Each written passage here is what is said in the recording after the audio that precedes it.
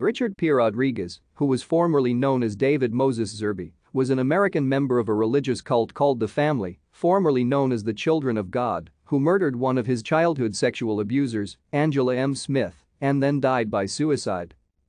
During Rodriguez's childhood, he and his parents David Berg and Karen Zerby, both of whom were leaders of the family, traveled across the world. Berg believed Rodriguez was called upon to become a prophet during biblical end times. From a young age, Rodriguez was brought up in a heavily promiscuous environment and was sexually abused by numerous people, including a cohort of nannies, as described in the family-published document titled The Davidito Book.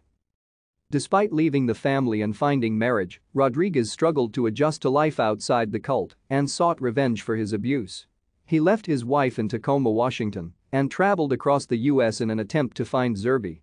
After learning his former nanny Angela M. Smith was in Tucson, Arizona, he stayed with people he knew there until he settled in an apartment.